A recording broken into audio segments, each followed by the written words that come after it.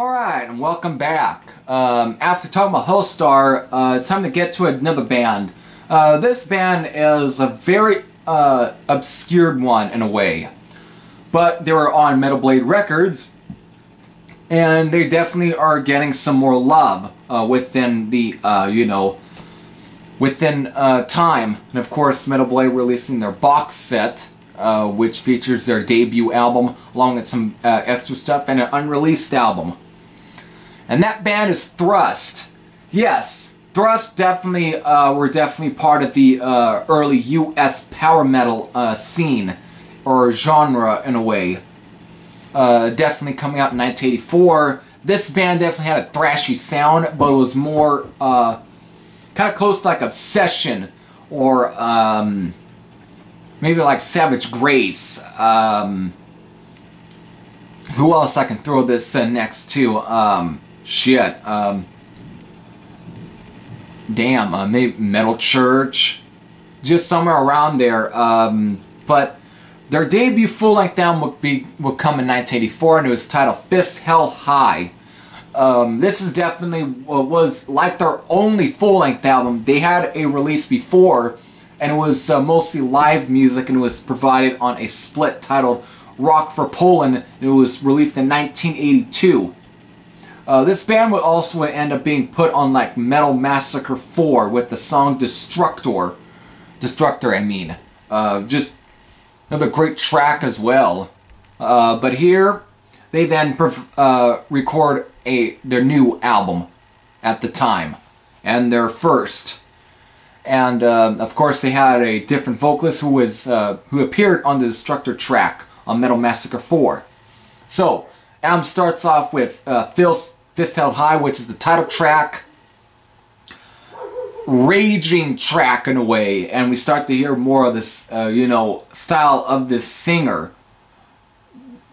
When I was browsing through, like, blog spots at the time, when I first heard about Thrust was actually through Original Guide to Horrible Noise, though Horrible Noise, don't take that with a grain of salt, because that's not what he meant. In a way, in some ways, he kind of meant it a good way, because it was to kind of provide his love for ruckus metal and punk. But when he talked about the sound, he said that Brian Segal and Bill Matroyer had to go over to like Ireland to pretty much capture the fucking Banshee and take it over to the U.S. and put it behind a metal band. And pretty much that's what is a pretty good description. Though to me, it's like what if Ron Keel and Dan Beehler had a bastard child. This is pretty much a way to describe this guy's singing approach. In this album, you really do get to hear more of that. Very screechy, very just visceral in approach. But the music right here is very thrashy as well. Got a real good vibe to it. But of course, sound progressive with Overdrive, which is kind of more of a new wave of British heavy metal sounding song on here. Almost kind of like either Raven, Freedom Fighters. Kind of a long track on this one. This is definitely starting off with the sounds of war, gunshots, and that before going into the riff. Just a hard-hitting riff. Definitely good track on here. Metallic Attack, another speed metal-esque track that's very Judas Priest sounding. Harder Than Steel, another great one. Thrasher, definitely good. Torture Chamber, which is another great track on here as well. Very dark sounding. Poses Will Die ends the album, and it's a very rockin' track as well. Another good track. The whole album's definitely solid. There really is not a bad song on this album, but at the time, it was definitely good.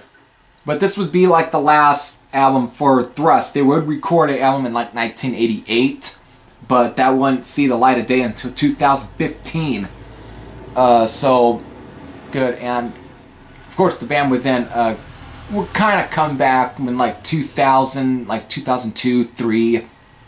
and released an album then, but this is definitely a good album, and there's definitely a lot more, you know, talk for this album. There's definitely a lot of people talking about this.